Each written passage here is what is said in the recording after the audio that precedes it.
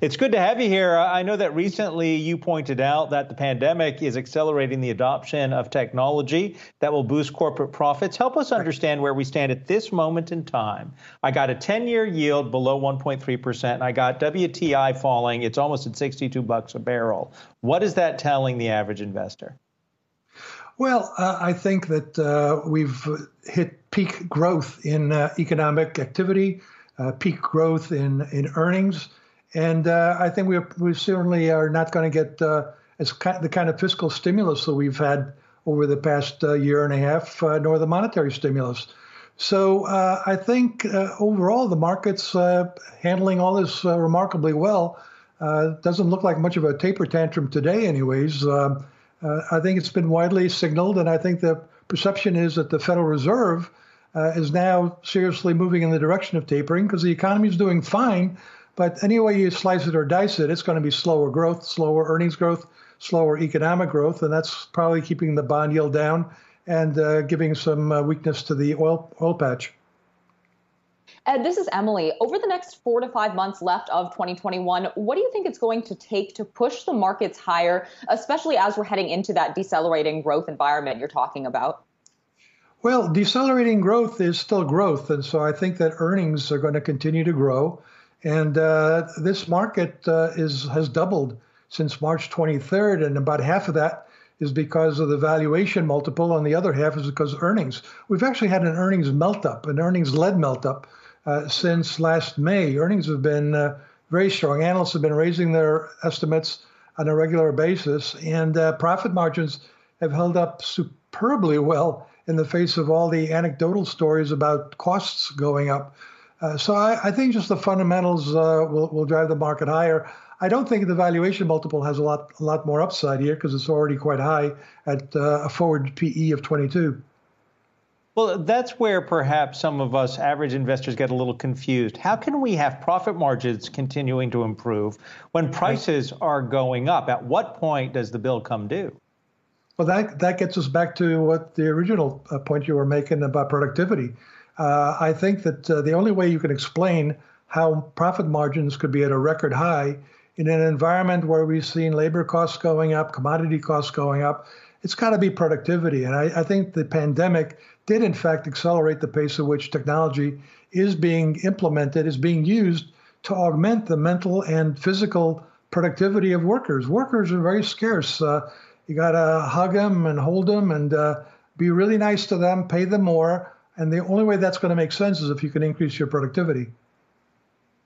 So if we think over a little bit further of a time horizon, perhaps the next 2 to 3 years, do you think it's going to be then these tech companies that are really on the forefront of innovation, driving down some of these labor costs that are going to ultimately see the biggest run up because of this increase in profit margins? I think that's a great point. I think technology companies continue to be the leaders in innovation to increase productivity.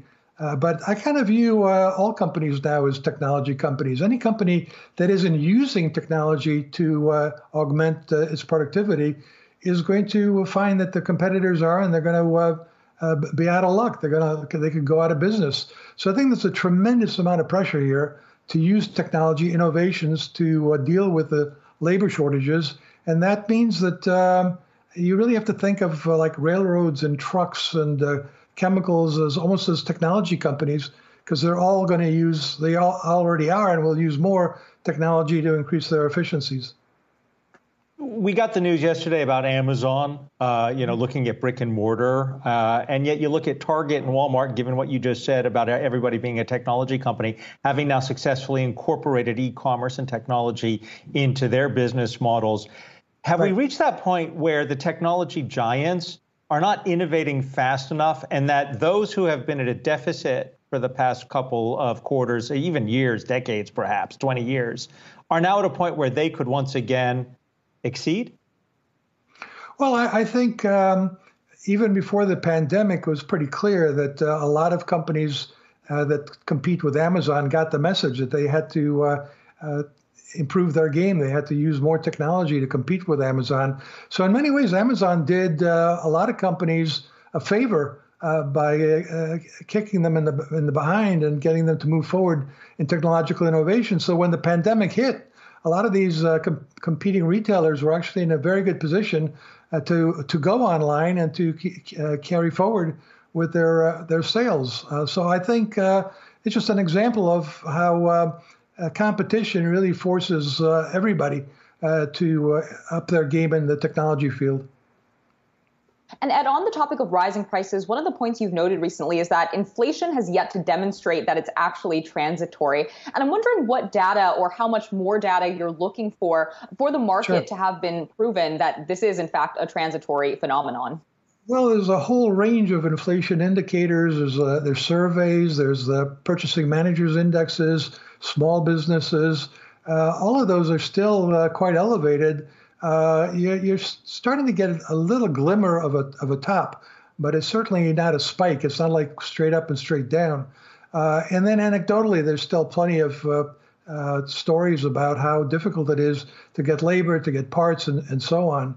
So we're not out of the woods there yet. But look, the economic growth is going to slow down. It's natural. There's no way you can maintain the kind of growth we've had.